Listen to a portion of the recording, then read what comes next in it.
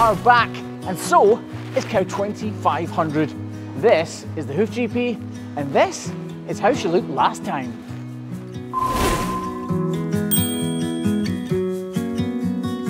So as you can see, cow 2500 was in a terrible state. And I said at the end of that video, mark my words, I'm gonna heal 2500 and she will be completely pain-free at some point in the future. Hopefully, not too distantly.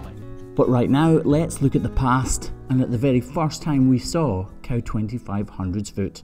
As you can see, it was in an awful mess. But as you can also see, there had been a block applied. Scott the dairyman had done a great job of a first trim. He'd applied a block which had relieved the weight and therefore some of the pain from this foot. But she really was in a bad way. Her whole hoof was actually infected and was covered in digital dermatitis. So we wrapped it with salicylic acid, and this is how she was walking. Not very well at all. We revisited her 2 weeks later, and in actual fact, her foot had got even worse. The infection had spread, and as you can see, there was a huge amount of inflammation actually pushing the hoof capsule off the hoof, and the lesion was again covered in digital dermatitis. So again, we wrapped the foot and we let her go. She was actually probably walking worse than she was during the first visit, which can sometimes unfortunately happen. So I'm keen to see how she is now. So we are back here, and so is cow 2500. Here is how she's looking today. Her blocks are still on, and she is walking much better than she was last time, but clearly still not perfectly.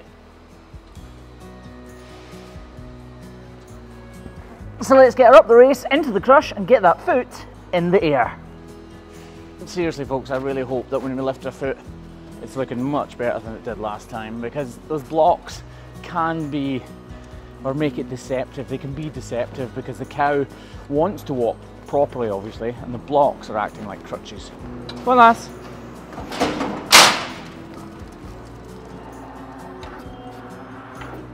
So now that our foot's in the air, it's important to give it a good wash. But believe it or not, from my point of view, that's mostly so that we can see what's going on. Her foot is going to go back into the slurry. She's in a dirty environment, so there's fairly little we can actually do against infection. Obviously, the cleaner the better, but we can't keep it clean indefinitely, although it would be amazing if we could. So let's get a better look. I'm not sure if that's picking that up, but that's blood on my finger. But obviously it is not red, is it? It's kind of browny and still full of infection, unfortunately. Her foot is really, really hot. Okay, so all we're going to do here is scrape away these hard edges. Some of it will be muck, as you've just seen, but the hard edges are important to come away because they'll just keep insulting that corium that is trying to heal. As you can hear, her foot is rock solid. Listen, literally like stone. That's because her foot isn't in the slurry just now, because those two blocks are keeping up in the air. And that's exactly what we want, because we want this lesion here to dry out and begin to heal. We're going to do almost nothing to this cow's foot just now. Just cleaning it and reapplying iodine is going to be the best thing that we can do. In fact, I'm actually going to stop there. This is granulation, and this is new hoof horn starting to form. You can see the edges have closed in on this. This was much more substantial.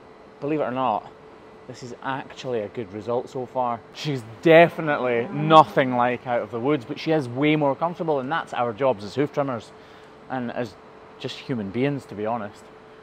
Yeah, I'm actually quite impressed with this so far. Our main battle though, believe it or not, is not going to be this open lesion. Well, obviously we need to heal that up. Yeah, we do need to heal that up. That's a major part of the battle, but this is the greater problem. If you look at the swelling here, at the posterior of the pedal bone, you see the pedal bone is the same shape as the hoof basically, so it's triangular in here and it comes to a point down here.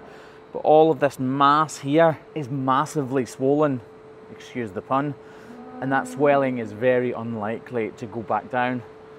But let's not concern ourselves with that right now. Let's concern ourselves with this lesion that's protruding out the bottom of her foot by completely soaking it in iodine. Sorry, I'm trying to decide if there's actually some dermatitis on it. I actually think there is a slight amount of it. Yeah, I'm not entirely happy actually now that I'm looking at it more closely.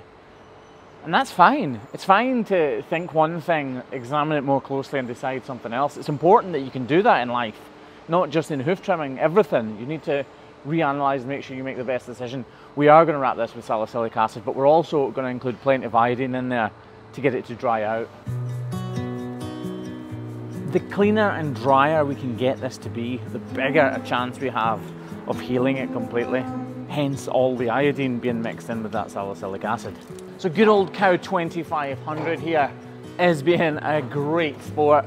She's going into the crush really easily each time actually. So I'm glad we can do everything we can to help her, but it's not just about that, it is about business as well. I love the cows, obviously I love them. Who's not going to love them? They're like big puppies.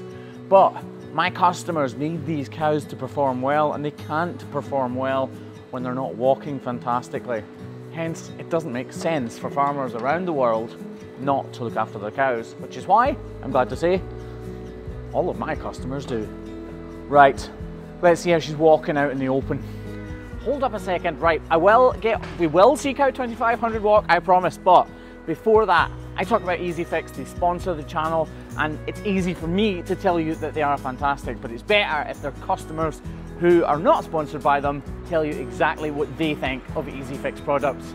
Here is what they think. If you are serious about trying to maximize the cow comfort in your facility, there's no other way you should go other than going with an EASYFIX Flex stall. It's pretty phenomenal what these stalls can do. I wanted to change anything different. I'm really pleased with the cubicles that EASYFIX have supplied. I wouldn't dream of finishing cattle on slats anymore without flat rubber. You're going to be happiest with the longevity of an EASYFIX mat, and EASYFIX has gone above and beyond and standing behind the product. I mean, it's unbelievable. I would tell anybody that's thinking about building a confinement shed, definitely get EASYFIX mats. We've had wonderful luck with them. See, it's not just me that says good things about them. Anyway, let's get 2500 fixed up and out walking so that we can see how she's doing now.